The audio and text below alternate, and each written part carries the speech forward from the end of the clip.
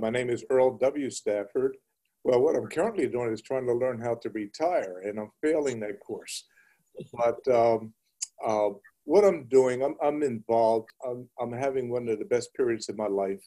I'm involved in several nonprofit efforts, and business-wise, I still run the Wentworth Group, which is a company that invests in and supports the small business community in the tech sector. And I was 27 years old when I first came to UMass. I was married with a child. One of the questions asked, where did you live, in Southwest, Orchid? No, I was still in the military. I don't know if you remember the old Westover Air Force Base. Yeah, Westover, yeah. Yeah, so I was able to get housing, free housing uh, there on the base, and my wife worked there. So I really didn't have that on-campus experience there at the university as most students do. But UMass was special for me. It was a welcoming environment. I want you to remember now that I got there in 73, I think it was 73, 74. Yeah. And that was at the end of the Vietnam War era. Yeah. I was in the military, required to wear my uniform, and I was just as nervous. But I will tell you this, the campus, the people there, they were just as welcoming. It was really, really, really great. The academic experience, I think I learned a couple things there, and that has helped me to, in my business life after that. It was a challenge, okay? And my wife worked, and we needed her to work. And so she worked on base. They did not, Westover, the Air Force Base, was closing at the time.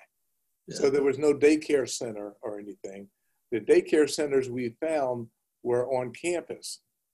And the ones that we did find, they were an AM and a PM. So we had two different ones. And it was good for my son. It was a great diverse environment for him. But for me, I had to schedule classes around picking him up at 11:30, getting him something to eat, changing his clothes, washing him up in the bathroom at one of the dorms, running over to the other place and having him there. And my classes aligned so that at 4 o'clock or so, I had to run and pick him up and get him home. If I had an evening class, I'd drive back to Chicopee Falls, come back again, take the class, and then on weekends come up. So it was a challenge, but all of us have challenges in life that we deal with. But it was an experience, and I was impressed with how welcoming and how accommodating the university was and helping me deal with that situation. It was a good experience that we look back on. When I was young, in the small town in New Jersey I was raised at, it was an old school town. When an adult told you to do something, it wasn't a question, and it's not like today. But Miss Ada Mason, who was a usher down at my church, Miss Ada Mason did not play. She was probably 5 feet tall in high heels, but she's one of the toughest ladies I ever met in my life. Long story, one morning when I was Saturday morning, I was going to get ready to go out and play baseball at the factory with the guys out in the field. She came by and told my mother, Miss Mabel, I'm going to take your boy with me, and we're going to go down and sell hot dogs and sodas on the corner. And she said, all right, Miss Mabel. And that's how they did back in those days. And she never asked me, Earl, would you like to go? Or Earl, would you? She just said, get in the car. So I got in the car with her. And that's what we did every Saturday morning that summer. But out of that experience, I was begrudged, but out of that experience, I learned something about, oh, you can buy it for this price and sell it for that price.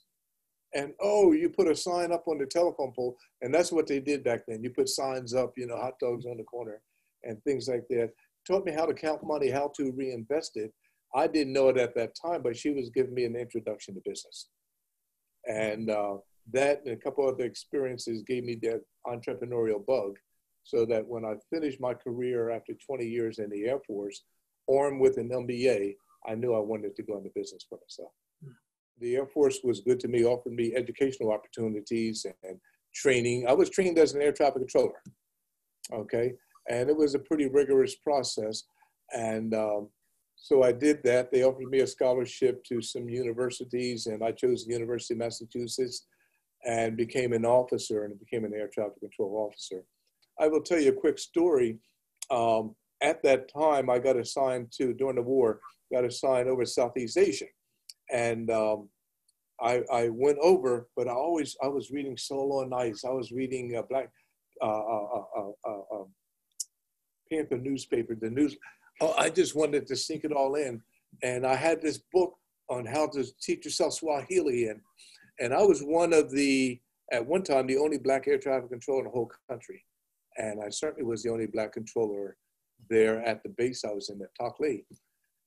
And so we engaged, but afterwards, when you went downtown or whatever, the Blacks went one way and the whites went the other way, and that's what happened. But I was reading these books and just learning. I wanted the history book, Lerone Bennett, what's his books? Before the Mayflower. Before the Mayflower. Oh my God, I gave that to all my children, mandatory reading. And I just wanted to learn more. And the white sergeant came in and he saw me reading that and thought it was propaganda. I got letters of reprimand. I had to go and see the commander, and on my records I have one letter of counseling, which is harsher than letter of reprimand, for actions unbecoming, behavior unbecoming.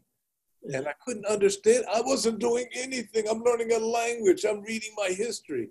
But that was a threat to them at the time. One day I was down in Homestead and I'm controlling traffic. I'm busier than I'm busy. And I had cleared this F4 of the land, and I'm looking around, and this white sergeant, Sergeant Rourke, he says, "Stafford, do you know who that is? You just cleared the land?" And I'm busy. I couldn't talk. I said, "No, sir, I don't." He said, "Take your glasses and look down." I said, "Sergeant, I'm too busy." He said, "Look down there." And I got my glasses and I looked down and I saw this Black colonel, which you didn't see in the 60s a lot, this Black colonel getting out of this F4, this fighter. And I said, "Well, Sergeant," and I started working. I said, "Who is that?" He said, "That's Chappie James." Yeah. I said, "Who's the Chappie James?" And he says, "I'm going to talk to you later." Now, this Sergeant August T. Rourke, I won't forget him. He was I don't want to say redneck, but anyhow, he was from Georgia. He was no friend to the Black man. That man sat down there when things slowed down, and he told me about the Tuskegee Airmen experience. And I'm embarrassed that he had to tell me about my history and all the wonderful things that the Tuskegee Airmen had done. But I got a chance to meet Colonel James. He became a 4-star general. And as a matter of fact, I'm a member of the East Coast chapter of the Tuskegee Airmen. I keep a membership there. Yes. You know that Bromley was a Tuskegee Airman? No, he wasn't. Yeah. Are you serious? Yeah. I did not realize that. He never talked about it. I never realized that. He never said a word about it. That's a heck of an experience back then. I found his name in a book somewhere and said, "Bill, is this you?" And he said, "Yeah." He said, "You don't talk about it." He said, "Nothing to talk about." Oh, that's historic. Yeah. No, too many. I mean, you lose too many people. Like too many. He's thinking they're losing 50% of a squadron every time they go up, and he said, "You don't want to talk about it." Yeah. But they never let a bomber get shot down over Germany. Right. No. But the casualty rate was horrendous. Yeah. It was for everybody, but theirs was they were running. I mean, the Germans are pretty good at shooting down planes, and so this wasn't easy work to do at all. Pretty soon the bombers started asking for those guys in the red tails and to escort them into Berlin. Yeah. It's like, well, no, half of them don't come back. They don't come back. And that's why we need to keep those stories alive. My grandchildren, they're sick and tired of Pop-Up telling them about these stories and those things, but they'll remember and keep it alive.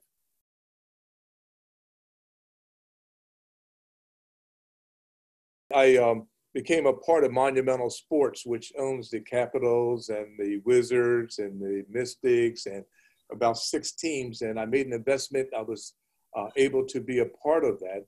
didn't know much about hockey at all because, you know, we don't do the cold a lot. And, but I will tell you that it has been an experience for me. And I did not realize the history of hockey really emanated from Underground Railroad slaves from South Carolina going up to Canada. And so I made an investment. I'm one of the executive producers on a film, a documentary called Willie. Willie O'Ree was the first Black player to play in the NHL. Yeah. And he's a great man. But I made a commitment since then. I'm on the board of the African American Museum, and there was nothing about his story there. So after a long fight, we were able to get that told. I think our young people, even the adults, we need to know those stories. We need to know that, okay, we've been excluded here, and it was the bigotry in hockey here, but we are part of the beginning of hockey. We helped make it where it is. So I'm serving with the NHL now on their diversity effort to change that environment, that landscape there, that it should be welcoming for everybody. You look at your base in the NHL, this is 90-some% of your economic base. Most of them are, I don't want to categorize, blue collar, not ethnically sensitive. Many of them are, and doing that. How do you change without alienating your base?